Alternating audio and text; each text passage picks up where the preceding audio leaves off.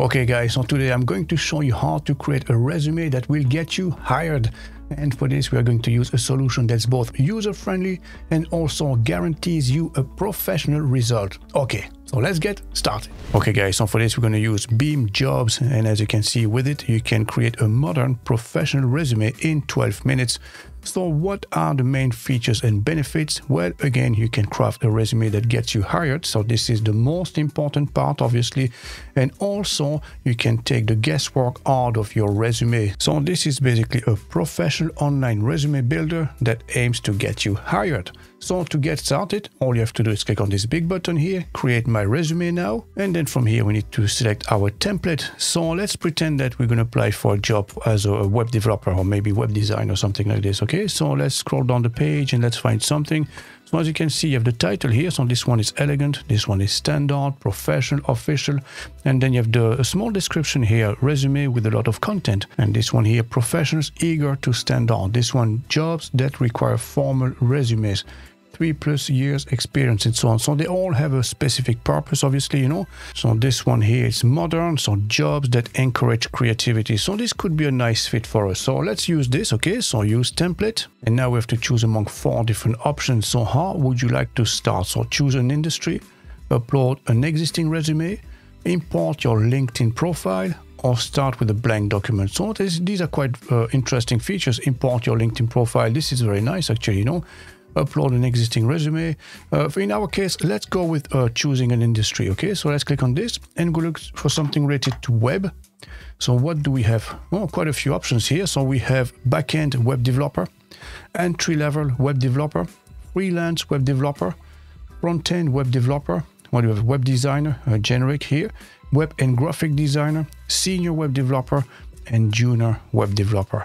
So we can select any of those basically. So depending on your level of experience, select any of them. So I'm just going to go with this one here as an example, the very first one, you know. So let's click on this and you have a quick preview as well. So you know exactly what it looks like. So if you're not happy with it, you can close that and select another one. So maybe this one here is maybe more suited to your liking, you know, and maybe you prefer some layouts and not others, you know. So again, it's a matter of taste and preferences. So I'm just going to go with the very first one here as an example, no preference at all.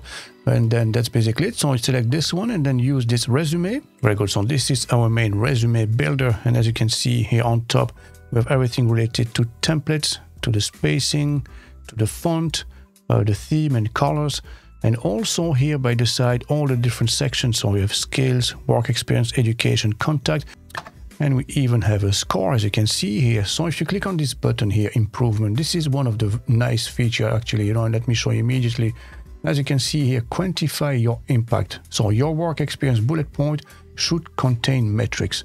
And here, avoid filler words. So your resume includes unnecessary filler adverbs. So that's all nice and all, but what does that mean exactly? Well, if you click on any of those, you get an actual example, okay? So if you scroll down it, you can see this is before and after. So what should it be? So at the moment, we have worked with product and marketing to implement A/B testing on landing page. And this is how we should have it, actually implementing A/B testing on landing page to increase likelihood of customer conversion by 14%.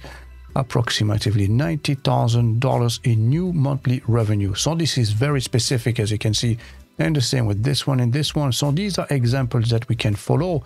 So if you go back here now again, let's close this one and let's go to the avoid filler words. And again, we have an example here. So before and after. So successfully designed and launched technical project in alignment with organizational goals, which had a large impact. And to be honest, you would see that very often in CVs and resumes, you know, and this is normally how it should be.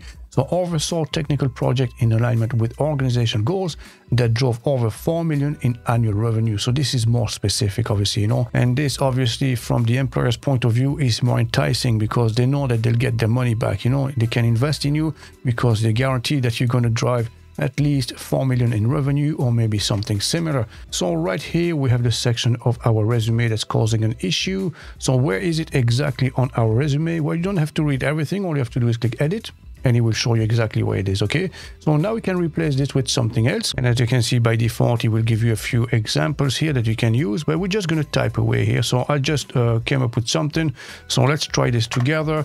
So let's find out if it's good or not. Okay, so what you can do is basically this. Now we can exit out of that, and now we can recalculate. So let's click on this here and see if we have improved it. So it is gone up a little bit, and go back to improvement. All the filler words are gone now, and now we have quantify your impact. And as you can see, this is the issue that we're having at the moment, so we have to be more specific. So again, let's click on edit. So where is this? Is right here. So now I'm going to replace this with something else. Okay, so Control C, Control V, and as you can see, now resulting in a revenue increase of 21% and 40.2 increase in CTR, so click-through rate. So this should be more specific, obviously, you know. So now we can recalculate. So 89, so that's gone up. So let's go back to the overall score. So this is done, this is done. So what issue do we have? The resume length. So this is too short, okay? So obviously, so we can close this for now. I'm going to show you how you can increase the length of your resume. So at the moment, what do we have?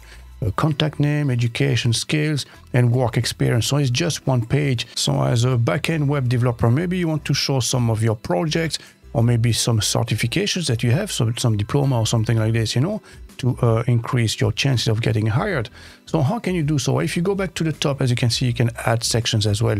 So click on this, and here you can select among all these different options. As you can see, you have projects with objectives as well, certifications, activities, you know, and build your own. So this is whatever you want here. So maybe you have a GitHub account or something like this that you'd like to mention, a few projects that you've worked on or something like this, you know. So let's add maybe project here as an example, and perhaps as well build your own, and this you're going to use for something very specific, maybe GitHub or something like that. So now that we've added our sections, let me show you how you can customize the content of your resume. So you can either click on those sections and start typing away. So let's say this is Albana Kelmedi and your name is actually David Gary, okay, so you can type away, or you can go here immediately in those sections. You can fill out those fields here, and this will obviously reflect on your resume. So as you can see, you have a quick preview here, so you can disable that or not. I personally think it's pretty handy, especially the expand feature here. You can zoom in and see the finished product. So this is very handy, isn't it?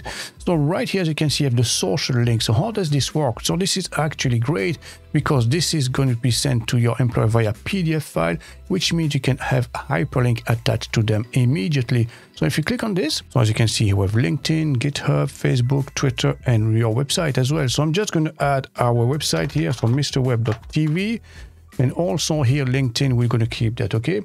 So as you can see, we're going to expand for a second. You can see here we have a hyperlink. But how does this work? Because it's not displaying here. So it took me a little while to figure this out, but let me show you. It's actually very simple. So if you go back to format and download, if you click on the link, double click on it, as you can see, I have the link here. You can edit this from here. So here you're going to type linkedin.com/in/ and then your handle. So I'm going to put here David Gary as an example, and then enter. That's it.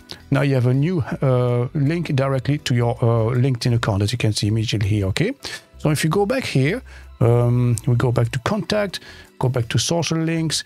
I'm going to add mrweb.tv as well. And as you can see, at the moment, it is not showing. It's only LinkedIn showing. So as you can see, you have a little eye here. So click on this. Very good. And now let's add the hyperlink to this. And again, we go back to format and download. Click on Mr. Web here and then add the hyperlink. So mrweb.tv and then enter. Very good. And now we have those linked to our actual landing pages. Excellent. So now let's improve the length of our resume. So remember, it was one of those points we needed to address. So let's scroll down. So we have the projects here. So what I'm going to do, basically, I'm using ChatGPT as for 2 examples. So what I'm going to do is just basically copy and paste this now. Very good. So that's done now. So let's have a quick look. So as you can see, projects. This one is e-commerce platform backend development and content management system development. So this is basically with all description. So now let's try again, recalculate our score. and see if it's improved. Very good, 97. So this is almost perfect. So this is great. Now we have the build your own here. So here you can add whatever you want, you know, something maybe related specifically to the web development industry. So perhaps you attended a few events or maybe some conferences or something like this related to coding and programming, which you would like to highlight here. So I ask again ChatGPT for a few examples. So we have hackathons, code camps, and maybe open source events like OSCON, you know, or something like this. Maybe you want to highlight this on your resume. So maybe you can call this events I attended or something like this. Okay, and here we have the bullet points. So I'm going to copy and paste them here very quickly. So there you go, perhaps something like this, you know, 2 or 3 of them. So let's have a quick look now. So as you scroll down, as you can see, there it is. Events I attended, hackathon, code camps, Google I/O, and OSCON. So this is going to add obviously to your knowledge and experience. And then if you scroll down with the project, so this seems to be just about perfect. Oh, very good. So that's just done with all the different sections. Now let's take care of the general look and layout of our resume. So as you can see, you have the template here. So we selected the one initially, but you can swap and go for another one altogether. So if you don't feel like displaying this one and change for something else, you can easily do so and see what it looks like. Okay, so you can try this one as an example. As you can see, a different feel, but it will look very professional still. So let's go back to the initial one we had. So this is the one we had. And as you can see, you have all these colors here, yellow and all that. You can easily change that as well and change your accent color. So it's orange at the moment. Maybe you want something red. Maybe you want a purple, maybe blue. So as you can see, you can easily change those colors using this feature here. You can change your font as well, because obviously your font is going to give a different feel. But personally, I would keep it very simple because you need a font that's easy to read, obviously, you know. So let's try Laura here as an example. And immediately, as you can see, it gives your resume a totally different feel. So now, obviously, depending on the type of industry and company you want to work with, you might try different things. Okay, so let's go back to the initial one. I think that looks very professional. And then there's one more feature I'd like to show you is to rearrange the section. So let's say you wanted to have maybe events I attended first and then the skills afterwards, or maybe the other way around. How can you do so? It's very easy. Like I said, we click on this button here, rearrange sections, and now you can simply drag and drop them. So let's say if I wanted to put this one first, and boom, just like this, very easy. And you can do the same with those main sections here as well, you know. So either way is fine. So I'm just going to put it back the way it was. I think it's better like this anyways, you know. And once you're done, all you have to do is click on this button here, download PDF. Very good. As you can see here, for the price of a cup of coffee, $2.99, you have 14 days full access. And then you can tweak your resume around and work on it as you see fit. Or you can go for the monthly access, and this is $6.99 and you save 77%.